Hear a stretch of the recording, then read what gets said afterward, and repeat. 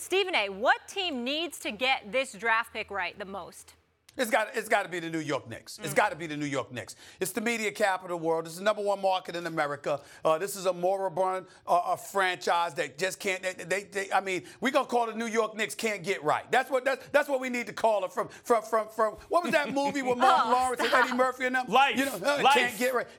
Life. Right. Can't get right. Can't get right. That's what we're gonna call the New York Knicks. Obviously, we're not talking about Porzingis because they got that right. But don't get me started with everybody else. At the end of the day, here's what it comes down to for the New York Knicks.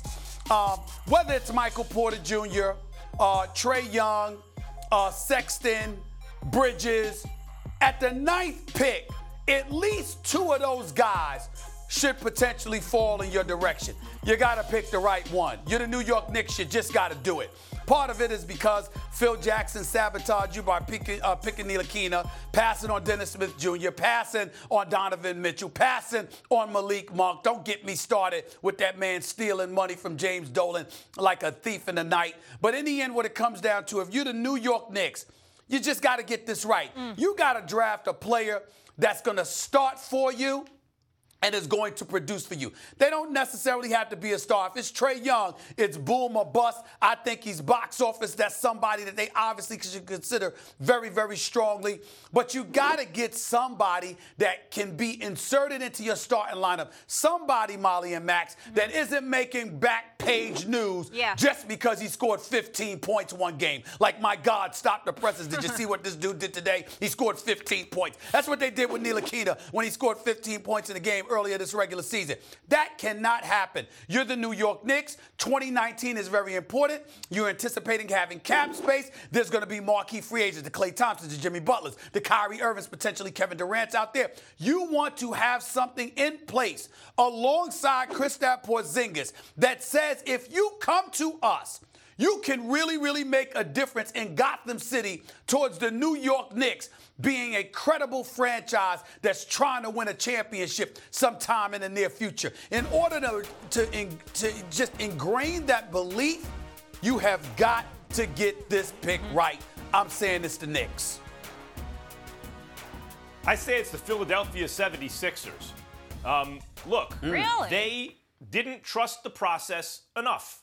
The process was working, but it was a long-term plan of stinking for a long time because Sam Hinkie knew that you're not going to get every draft right. He didn't get Okafor right. Stephen A., you mentioned the Knicks got Porzingis right. Not really. Everyone knew the presumptive number 1, 2, and 3 picks in whatever order. Everyone knew Karl-Anthony Towns was going 1, and then who would go 2nd and 3rd between D'Angelo Russell and Jahlil Okafor.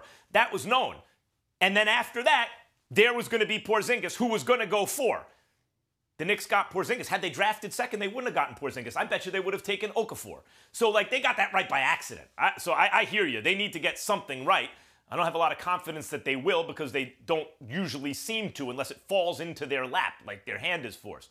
But the Philadelphia 76ers were getting things right. Number 1, the overall strategy. Stink for a long time. Get multiple high-level picks because you're going to miss some. So they hit on Embiid. They hit on Simmons. They missed on Okafor. And then Hinkie was out. Colangelo was in. I said at the time that was a bad idea. I didn't think Colangelo was a very good GM. Obviously, I was proven right about that, and it ended, bad for all involved. Come on, Max. Well, come on, Max. Listen. The whole controversy doesn't prove that he did a bad job as a GM. It just means that he was him or his wife or whatever. They messed up bad, but that has nothing to do with him. Being graded as a GM. Number one, it's part of the job. Yes, it does. And number 2, he traded a future pick with essentially Jason Tatum for Markelle Fultz. I'm just talking about the controversy. GM. That's not about. Stephen A., I think he means the burner accounts show bad leadership, right, Max? Of course. Like a GM's got to be an attraction, not a repellent to top free agents. Come on, he Stephen can't A. screw up do the that. number 1 overall pick. You can't do those things. He did it. I thought Hinkie was good. I agree he can't do those things. I'm just saying when you judge him as a GM, that's not what you look at. That's all I meant.